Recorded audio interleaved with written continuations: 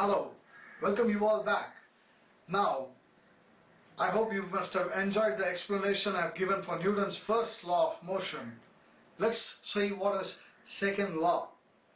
The expression force is equal to mass of the body multiplied by the acceleration. Alright, so we get this expression from the Newton's second law, which means I'm going to explain you why I don't have a football currently, but still, assume a football. The mass is lesser, maybe less than a kg, right? I'm going to accelerate it, that is, I'm going to kick the football. So, the force applied by me is directly proportional to the mass of the football. So, the force applied will be very less. Suppose I'm going to kick this wall. The mass is infinitely high, which means I don't know the mass of the concrete wall. So, when I'm going to kick the wall, it's going to be, the force applied is going to be more. So, obviously I'm going to break my leg by Newton's third law, which we'll see in the next video. So, I will explain what is the force required or to produce an acceleration. Just, we'll see a simple example.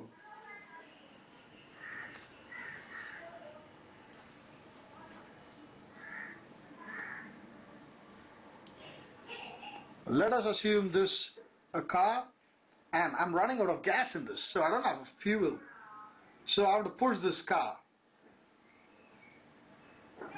Alright, in this direction. Now, let us say the car is a ton, that is 1000 kg, and I require an acceleration of 0.05 meters per second square. Since it is acceleration, we have to note the unit, it is meters per second square. It's not velocity. Alright, so we know the mass of the object, that is mass is equal to 1000 kg, and the acceleration required is 0.05 meters per second square. So the force required to push the car in this direction by me will be 1000 into 0.05 kilograms meter per second square. This is the force.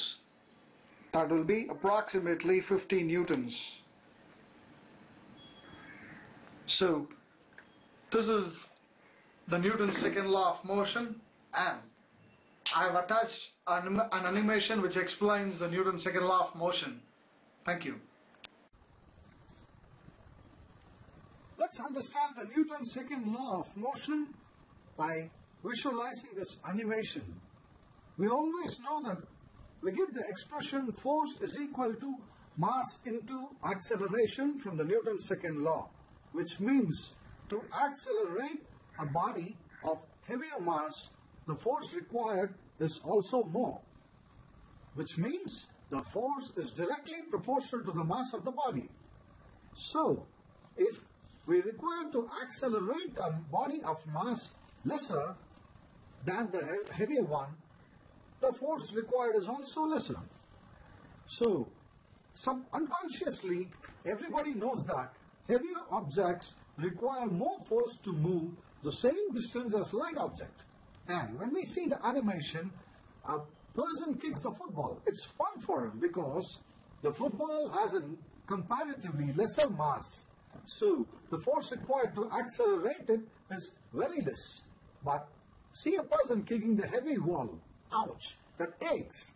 Because the force required is more. Because the mass of the wall is also more. This essentially states and explains the Newton's second law of motion. From the Newton's second law, we'll get the definition of force too. But to summarize the Newton's second law of motion, when a force F acts on a body of mass m, then acceleration A is produced. I repeat again, when a force acts on a body of mass m, then acceleration is produced. Also, the greater the mass, the force required is also greater.